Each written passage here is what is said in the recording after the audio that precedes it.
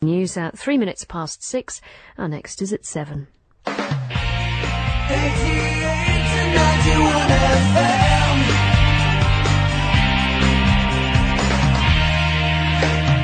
BBC Radio 2. Re-examining Kylie on BBC Radio 2. It's been difficult the last few weeks with doing lots of interviews, and I know it has to be mentioned, but for each person I have to mention it with, they don't understand that I'm talking about it all day. Celebrity does give way to a brand, and I love the fact that I can have different strings to my bow. For some reason, when I listen to the album, it just seems easy.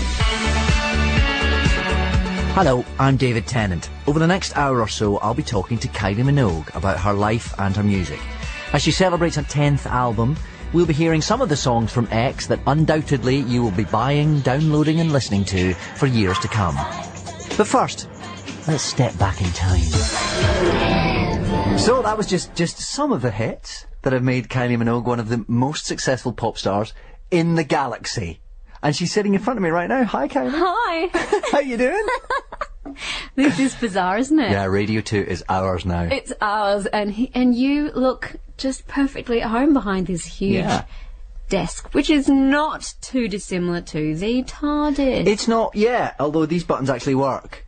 Right. Most of these buttons aren't broken yet. But let's just mention, for the radio listening audience, they've covered them so you don't actually... They have covered them in plastic spill sheeting. your coffee over them. Yeah, because the last time I was... You see on your side of the desk, there's a coffee stain there. That was mine. Oh, really? The last time I was on Radio 2. That's the amount of trust I'm engendering. Yeah. Okay. It's very nice to see you. Thank you for coming too. in to my show.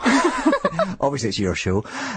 Lots to talk about, and we're going to start with your new album, X. X. Did we do X like that? Did we cross our arms? We can do. Yeah, I think we should. That brings a bit of family. Yeah, into of course, family loyalty there. Yeah.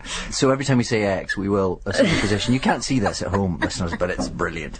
So 13 new songs, and we're going to play quite a few of these through the show. Fantastic. Yeah, you see? How would you describe the album? See, straight in there with like an interviewer. Well, it's still pop, obviously, but I've been saying in the landscape of pop, we have different views. Electro-pop, there's one track that's probably the most R&B tinged pop that I've ever done. Some are buoyant, very camp-tastic numbers. You camp? I know, what are you talking about? And there's a couple of ballad-ish moments that are more personal to me. So I think we've run the gamut, and it's all there. And it's been 4 years since your last album, Body Language. Yeah. For all sorts of reasons. I'm sure we'll talk about some later. Apparently, it says here, you have said that making an album is like riding a bike. Did you ever say that? Who knows? I may have said that, meaning just getting back into the studio. Yeah. I had some trepidation this time going back in, although I was just so eager and excited to get back in the studio. I hadn't sung in such a long time.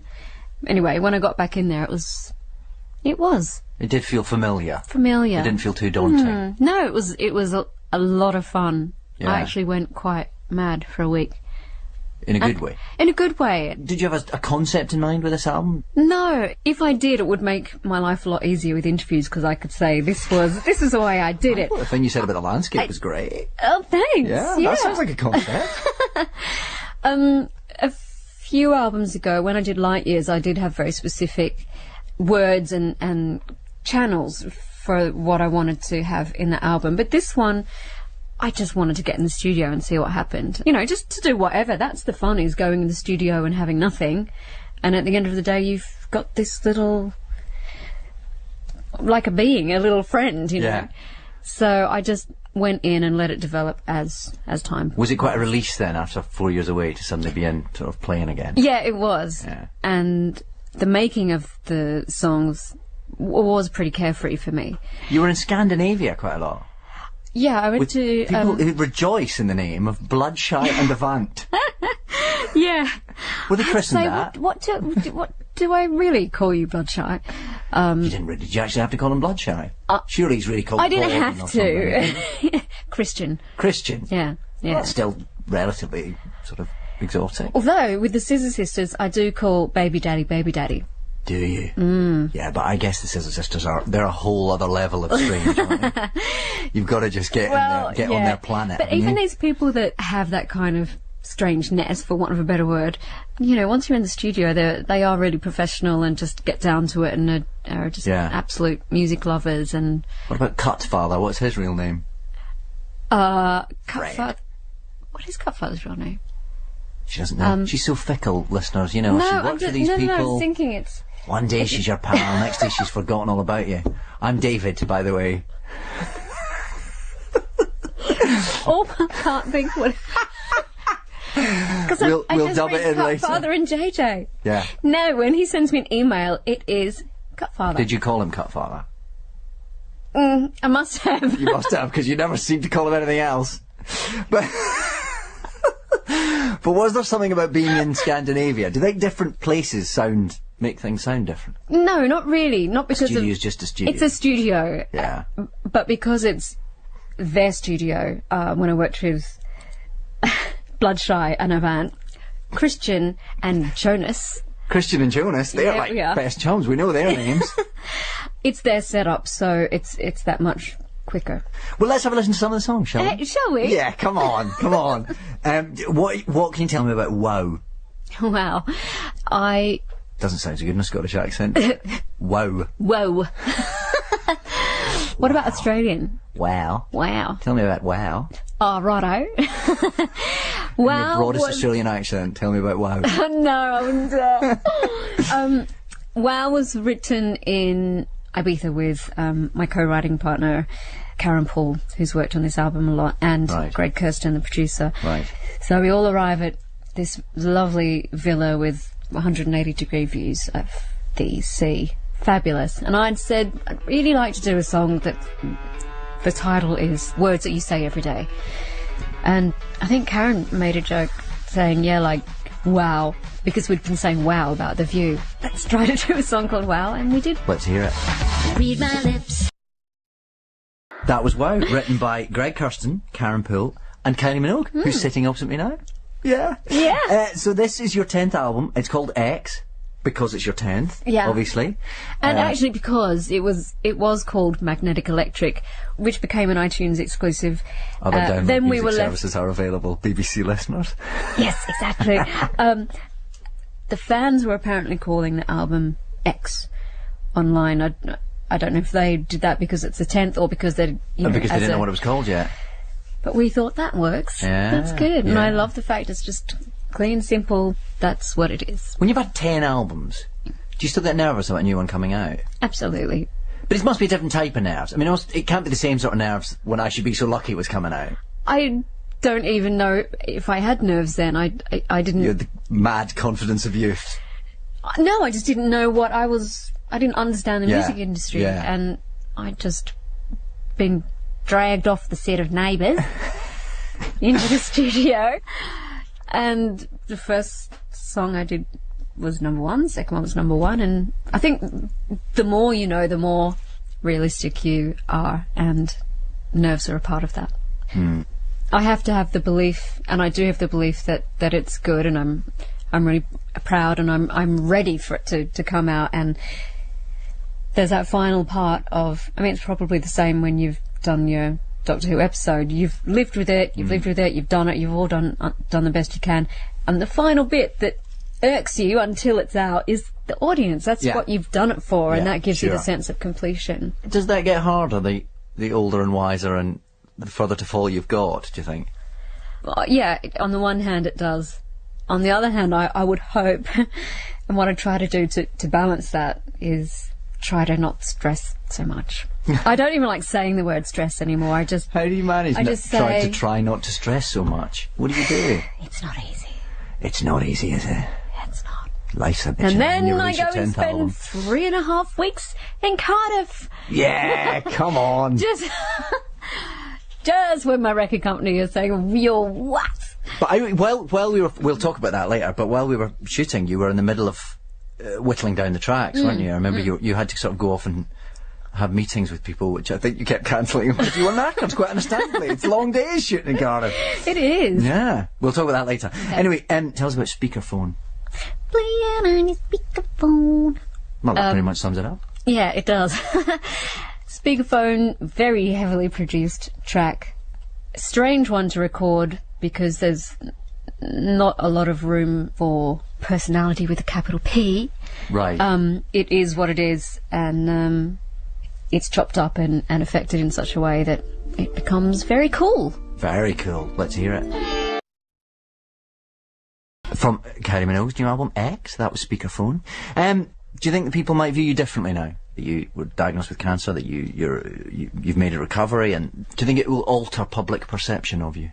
I think it has. I mean, some people think of celebrities as being these infallible, indestructible, not real, don't have feelings, blah, blah, blah.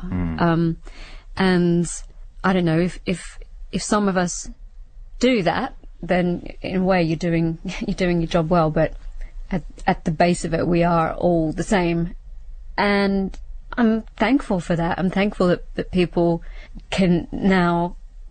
I mean, I don't know why they didn't before. And did you find did your fans and so on respond? Was that important and helpful? Oh, it was really, really important. Yeah. And the fact that messages were saying, "We can't wait to see you back on stage." I had people stopping me in Paris and people who would never have bought a Kylie record asking me when I'm touring next. When's the next album? Come on! I know. I'm walking around with a scarf on my head. I'm like, yes, soon as I can. As soon as I've got the hair back, I'll be right with you. Exactly. Well, it's brilliant to see you sitting here looking so well today. Thank you. Let's talk about Cosmic. Yes. Because that relates a bit to some of the things we've been talking about, doesn't it? I think I started writing that in Melbourne. Well, the best way to explain it, first line is I wanted to write a song called Cosmic. And I did. So already I have completion in that song after the first line. Yeah, sure. It's not, I suppose, what you're best known for, is it, Cosmic? It's, it's not high energy pop. No. Stomping. No, it's not. But I think the album would have been less of an album without those more personal moments. I think on it. It's a terrific track. Let's hear it now. Thank you. Cosmic, written by Kylie and a man called Egg White. See, okay. You're not telling me that's his real name? Yes. He's not called Egg. That's what I called him. He was not. They didn't say, I named this child Egg White. Mr. and Mrs. White went up to the vicar and went, we're going to call him Egg. We think that's a great idea. All right, fair enough. It must be a nickname, but that's his name. Yeah. Do you remember what you called Cutfather yet? Well, yes. And I'd like to make up for my momentary lapse before. Mitch. Of course he's called Mitch. I know, I don't know why. That was the most obvious thing on earth. That's,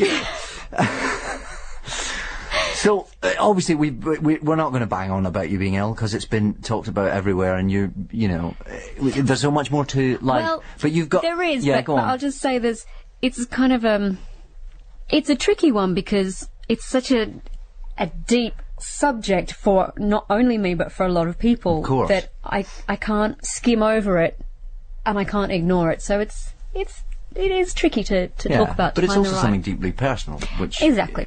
Was there a conscious decision to talk about that, to get it out there? Has that been therapeutic? I think it was more inevitable. I mean, it had to be mentioned, and it's been difficult the last few weeks with doing lots of interviews, and I know it has to be mentioned, but for each person I have to mention it with, they don't understand that I'm talking about it all day. So of course, I mean, you knew that you were going to have to endlessly go over this, I suppose, weren't you? Because people were going to know about it, and people were going to, And it has played a big part in this album, and some of the songs where I address that. And I'm not that far from that period, from diagnosis. Sure. Anyone who's been through it they're probably listening at home now going, I know what she's saying. It does take time to process all of that. Of course. But did that not make you a bit wary about coming back as soon as you did? No, because I was still and down for the period that I had to be, and then I don't think, for me anyway, beyond that, you don't sit and lie and wait until suddenly you feel better. You have to get back, and for some people that means ditching their job, going to India, or adopting a new lifestyle. But for me it was quite reassuring that what I wanted to do was come back and do my job. And that was a therapy in itself, I suppose. Yeah. Isn't it? Yeah, of course. Do you think your music has changed as a result? I think my delivery has. For some reason, when I listen to the album, although there's different vocal delivery depending on the track, but it feels very at ease for me. And I mean, it's probably something no one else would notice, because I can hear every intonation in my voice. It just seems the recording was easy. Does he think you're a better singer as a result? Yeah, I think I am. Yeah? I mean, I think what has made me a better singer is touring, where you just have no choice. You better get your act together. Right. And having just come off that tour... You've got the lungs of an ox. Maybe. Tell us about Stars. I think Stars was in my first recording session with, wait for it, Biff. Who's Biff now? That's a character in Death of a Salesman. You're called Doctor Who, your alter ego, you can't talk. He's called the Doctor. Have you learnt nothing? Biff is Richard. Why is he called Biff, for crying out loud? Look, I don't know. Egg, Biff, Cutfather. You're going to have to rename yourself. Toaster Rack or something. That's a good one. Yeah. We're just going to get Toaster Rack in. Yeah. Punch out a few tunes. What on earth am I talking about? You're talking about Stars. Stars from your new was album, written X. Now available. Stars was written at that time. Sometimes when I write, I mean, the words just come out, and I'm not exactly sure what I'm writing about, but then now looking back at the lyrics to Stars, I was clearly still searching and being thankful that stars don't shine in singular places. So what I was talking about is, through my illness, I saw stars or saw light, or saw laughter, love in places different to where you might expect them. So, you know, the darker it is, the brighter the stars shine. Stars, co-written by your good self, Kylie Minogue. I'm David Tennant. We're in Radio 2. I think I have to say that every now and again, because people have just tuned in and are thinking, who are these two rabbiting on a lot of old rubbish? We have rabbited. I mean, the music's good, but who are they? So we've talked about Cosmic and we've talked about Stars. Would I be right in suggesting that No More Rain has a similar theme? Similar theme, absolutely. No More Rain. I wrote the chorus for that in Melbourne, and it was when I was just thinking about getting back on stage, and I was trying to project what it might be like. I wasn't assuming anything. I wasn't assuming I could in fact do it, but what it might be like to be back on stage, hence the lines in the chorus. And that had been hanging around in my scrappy notebook for quite a while, until I was in Sweden with Bloodshy and Avant and Karen Poole, and we just finished working on another track, and Karen and I head to the couches. Okay, let's see if we can.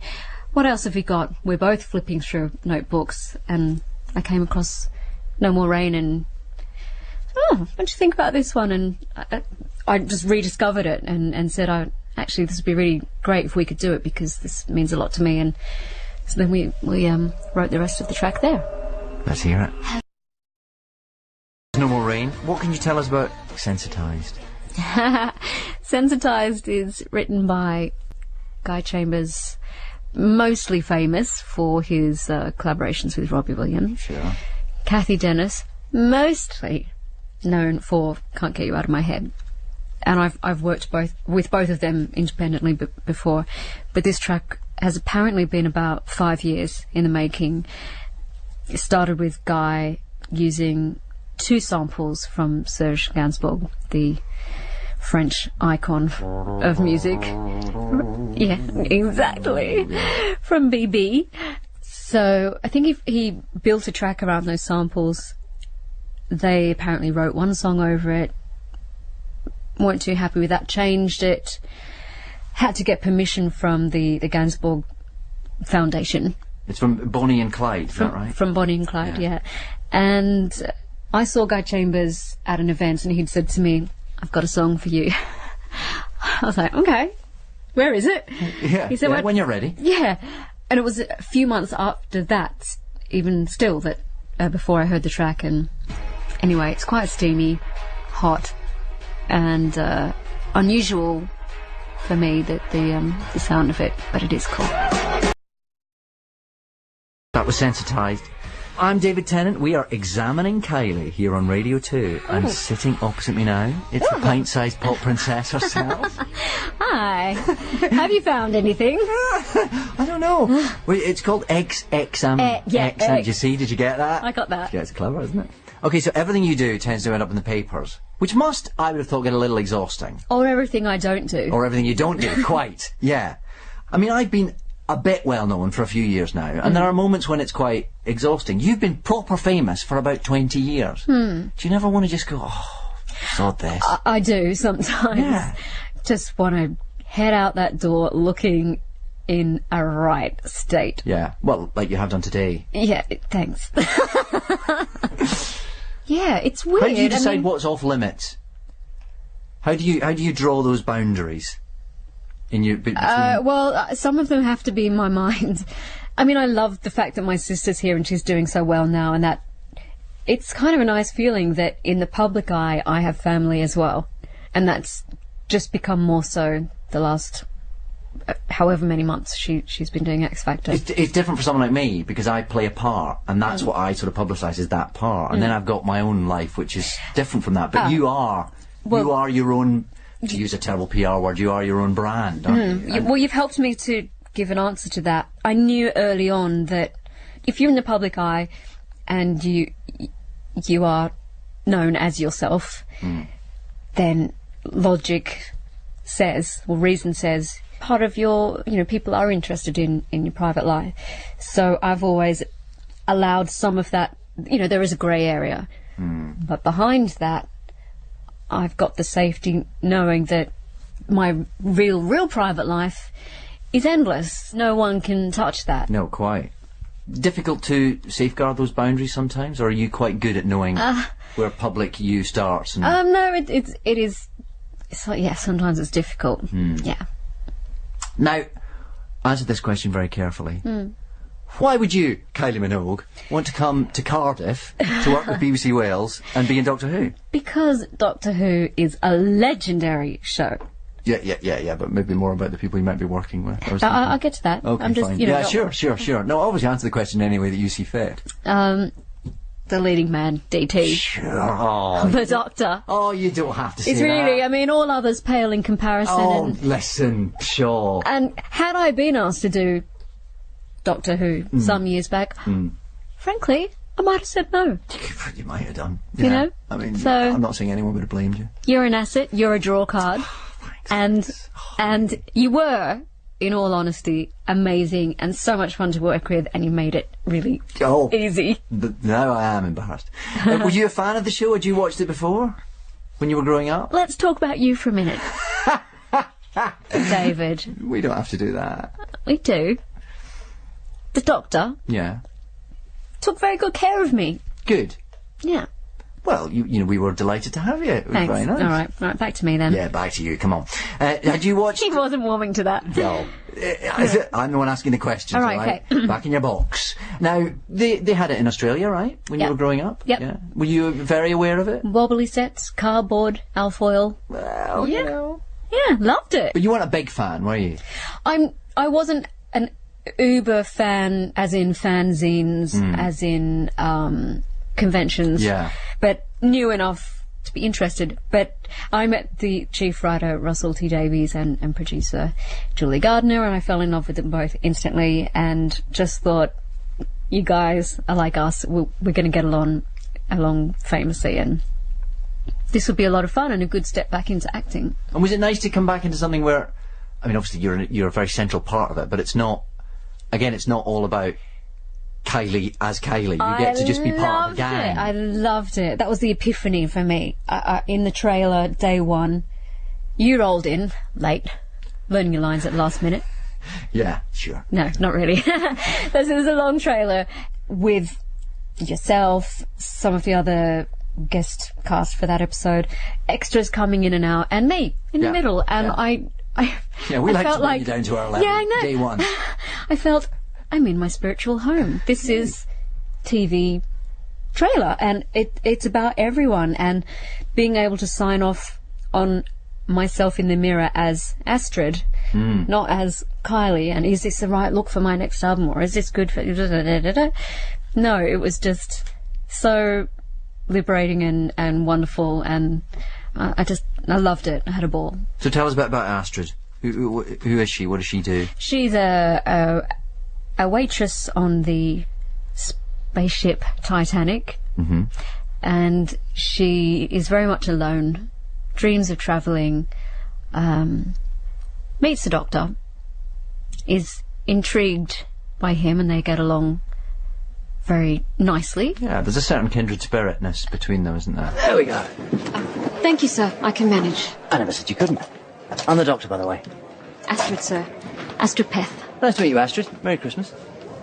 Merry Christmas, sir. Just Doctor, not Sir. You enjoying the cruise? Yeah, I suppose. I don't know. It doesn't quite work, a cruise on your own.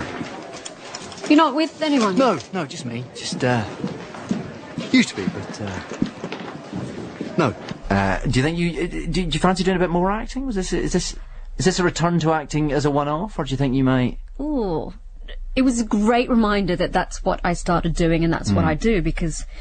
Well, because we should say that on set, in the next studio next door, it was only Jim Robinson. I know. Jim Robinson. Alan Dale. Alan Dale. We must. Of course, I know. But yeah, you were reunited with Jim Robinson.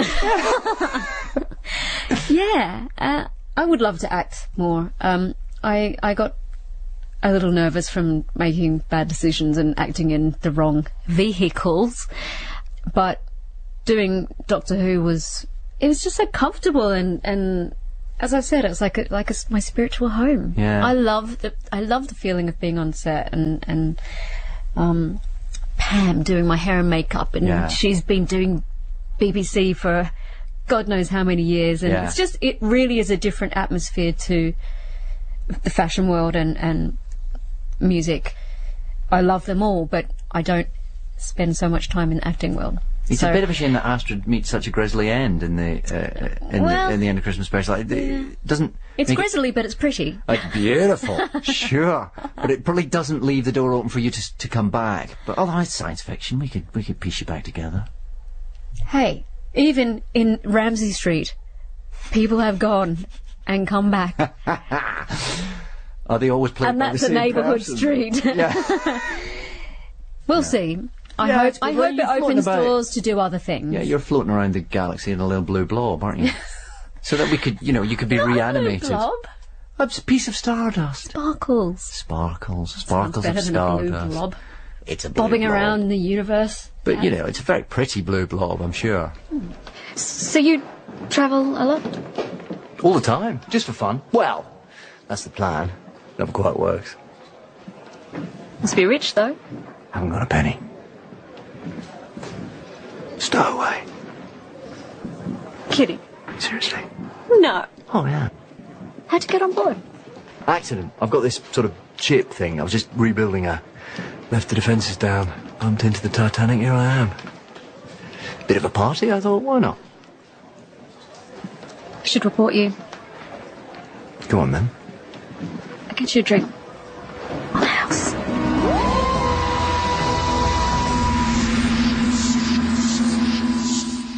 You are doing so well. I'm really impressed. Yeah. It's all going to go wrong now. So let's get back to your new album, X.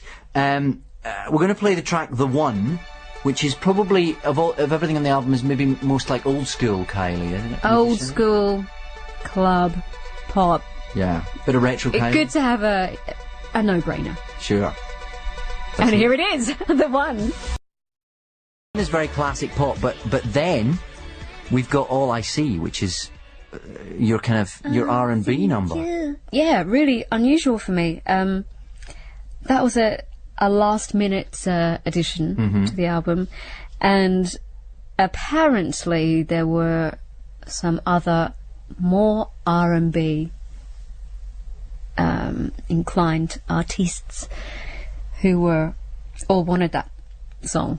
Oh, really? But for some reason, I got it, which is Because great. you're Kylie Minogue, of course you did. I'd give it to you. That's the. Of course you'd get all the R&B tracks. Well, it was fun. Let's hear it. This is Cutfather again, isn't it? Yes, it is. Mitch. I know him as Mitch. All I see. Kylie Minogue goes R&B. That's kind of right. Now, you picked up Q Magazine's Icon Award and the Music Industry Trust Award recently. Getting these awards, these titles, all this stuff. How important is it? And Congratulations. I know, thanks. And it's really important to be recognised by the industry, especially considering when I started, I really wasn't taking that seriously at all. So that's something I have had to work on and build over 20 years now. But you're still only 26, so that's brilliant. Well, I did start young. No, you did start very young, yeah. No, I mean, that means a tremendous amount to me. Yeah, Well, very congratulations. proud. Congratulations. Thank you. Let's have another track. Tell me about Like a Drug. Like a Drug, another Mitch and JJ track. Recorded this a while ago. Of course, it's not about drugs, but love being like a drug. Sure. Kylie Minogue does Yeah. not condone the taking of recreational drugs. Let's hear the song. You're X-amining Kylie with me, David Tennant. So, Kylie, you've done sort of everything. You've got your own underwear range. Are you wearing Kylie pants just now? Probably. I certainly am. You've written a children's book. You've had a squillion albums and everything. You've got the UK Music Industry Trust presented you with an award, and I quote, "This is why you got it.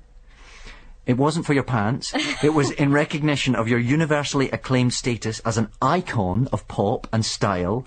Yeah, achieved over a 20-year career, which has seen you reinvent, experiment, and inspire." Ah, Brilliant, isn't it? isn't that So, fabulous? Are you going to continue reinventing, experimenting, and inspiring? Or are you just going to rest on your laurels now? Is that What's next? What's next for Kylie Minogue? Well, next year I have some homeware. Would you believe? What do you mean? Like Like pots and things? no, no. I haven't made it to pots. What, curtains? Not curtains. No. Bedspreads? Bed linens, throws, cushions, da. You know, it I seems could like... do with some new Could you? baby covers. Would you send me some sample? Yeah, I mean... Yeah, you can have leopard print. Wow. I mean, come on, let's inject a bit of fun. You're the new Martha Stewart. Well, see? Yes. Don't get arrested whatever you do. No. But there's projects, I mean, with the book and lingerie and perfume, all of those things, I think that celebrity today does give way to a brand, and I love the fact that I can have different strings to my bow. They just keep me occupied, for one thing. Yeah. I love the fact that there's music. Oh, perfume meeting, I love it. Like, what are we going to do for the next perfume? I like to have a few pots on the boil. You're a force of nature, Kylie. Well, It's been lovely sometimes. to have you in. You're a lovely lady. Always lovely to see you. Thanks, And you. thank you for answering my inane questions all this time. We're going to play out with a bit of an exclusive, don't you know? This is the studio version of White Diamond. Yes! Yeah.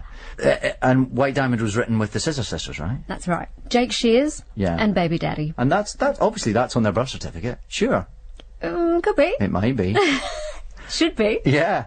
Do they wear mad clothes in the studio? Or are they just like in t-shirt and dungarees? Not so mad in the studio. Yeah. But if Jake and I are going to a function together, he will want to coordinate outfits. And I will never forget going to one of Elton John's White Tie and Tiara balls, and Jake was there. We were up in one of the rooms of the house getting ready.